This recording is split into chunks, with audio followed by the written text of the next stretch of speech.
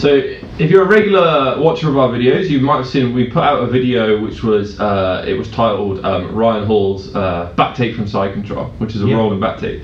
So you end up in this kind of leg lock position, right, which is more commonly found in the 10th planet system. We're going to look at some finishes from there, but to get to that position I'm going to show you the simplest way to get to that position, and it's actually from the back. Right, and it's usually from the back, and I'm struggling to put a hook in. Are you going to roll into my arse, by the way? No, I'm not going to roll into your arse this week. You did earlier. So, I've got Ben's back, right, and we're always fighting for these 2 hooks, especially for points competitions, right, to get my 4 points. But often, once I've taken his back, he's going to block the second hook, which will allow me to do this move, or I'm just going to voluntarily switch to 1 hook. Right. So most jiu-jitsu people have done this move where this way, I fall to the side, I cross my feet, I stretch Ben out, then I put my hook back in to get my points or whatever. So we're doing something very similar. I'm going to fall back, but I'm going to try and pull Ben up so that at the moment he's like way below me here, you see. As I pull, I want him to end up higher up me, essentially, right? So I'm here, I pull him up, and you see now our heads are like level, and I kick this foot through lower, and it means I can triangle my feet and then get a lockdown on this leg, right that. So this is the the 10th planet like twister back control position here, right. I've still got control of Ben's arm here. This hand that's this side, I'm going to bring it around to this side, right. This grip, I'm going to hold his tricep and keep his arm close to me.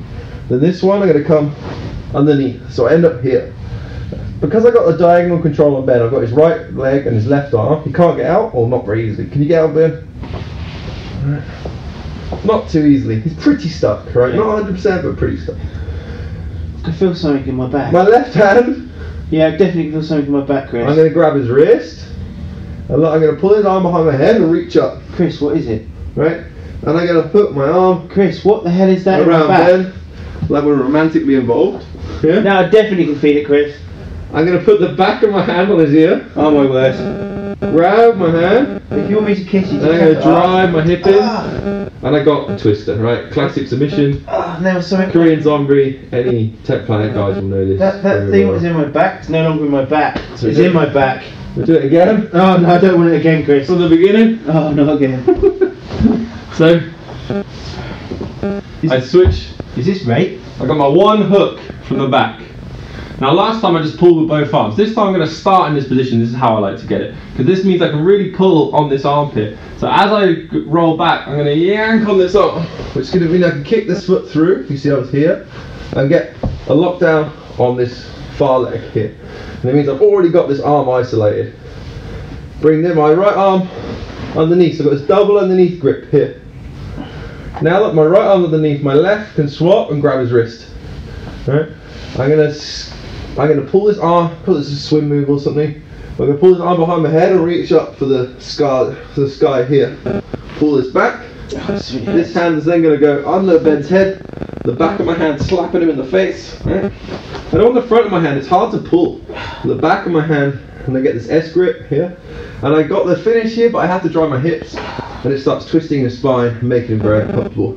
And MMA back in the day, used to leather people in the ribs here because you're all stretched out. Yeah. Alright. Chris. Like that. Chris. If you enjoyed the video, please subscribe, share it on social media, check out our other videos, and yes, that's it. This is definitely. I'd rather be drugged, Chris. I'm going to slowly fade out with me hitting bed.